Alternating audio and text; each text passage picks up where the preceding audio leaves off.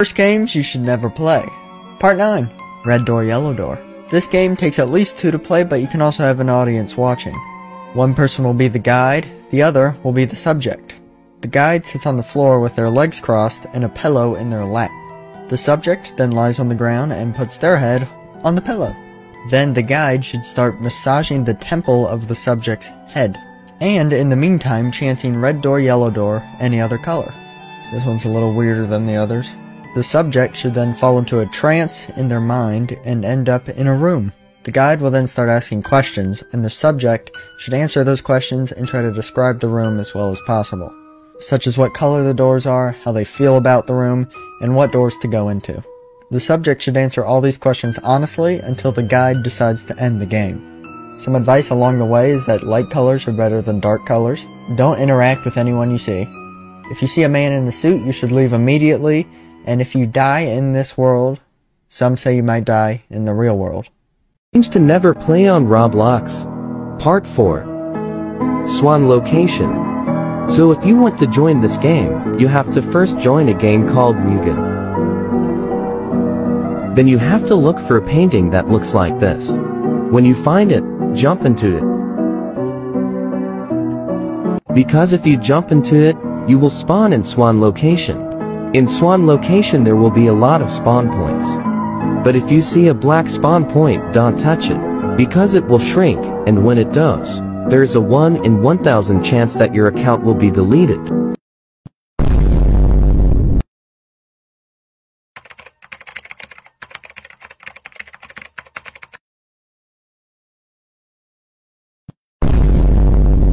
Okay, we're here. Okay, let's find that portal. I guess it's over there. There it is.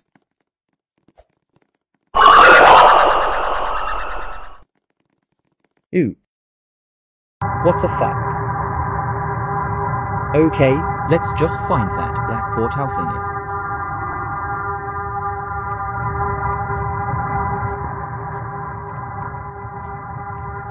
There. Envy and I'm scared.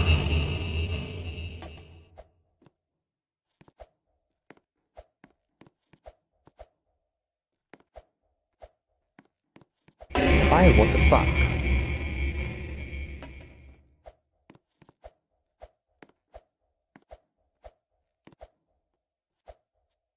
No.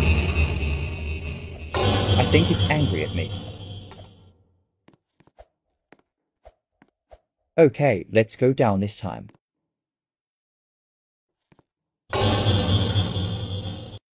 Well, fuck. Cursed Games You Don't Want to Play, Part 48. The 1 Hour Ritual. If you play this game correctly, you will receive 1 hour of good luck every day for the rest of your life. However, even the smallest of mistakes will result in a punishment worse than death. To begin the ritual, you will need to summon the players, which are the souls of people who have previously attempted the game and failed. To do this, you will need a single white candle, a large hourglass, and an assortment of building materials, such as wood, fabric, and nails. Once you have acquired these items, you'll need to wait until the witching hour before placing the lit candle in the center of your home. This will represent your soul. Next, you'll need to hold the hourglass above the candle while saying the words, "I seek to do what you could not," to avoid the fate your failures brought. Once you have said these words 3 times in succession, you may flip the hourglass, and the game can begin. For the next hour, you will need to use the building materials you collected earlier to cover every possible entrance to your home. This includes windows and doors, but also peepholes, chimneys, and cracks. If you can do this before the hourglass expires, you'll win the game and receive your reward. However, if you cannot complete the task in the assigned time, your candle will go out and the players will come to collect your soul, adding you to their ranks and imprisoning you for eternity. Comment whether or not you would play this game and follow for more. Games you should not play in Roblox. Your mom. So your mom is in Roblox game which has no player playing it. Your mom game has an tall, fast monsterwick is chasing you. Here's a clip of me playing.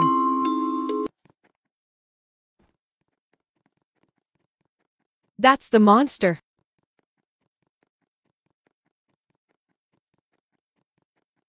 As you can see, I'm going to the ladder, which is safety.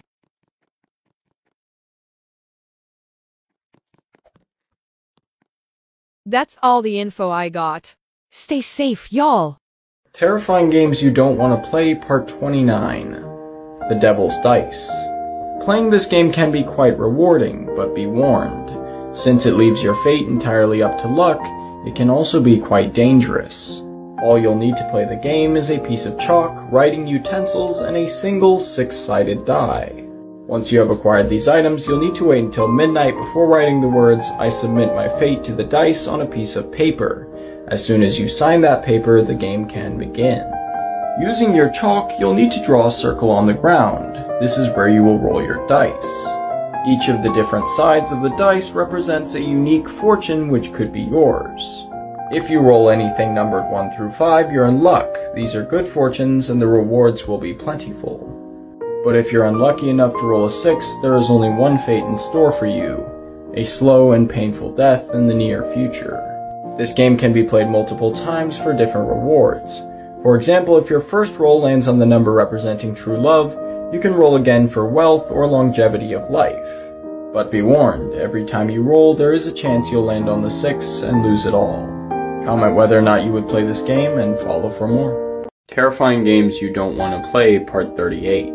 Shadows on the Wall. Playing this game is quite simple, and you will be rewarded greatly if you win.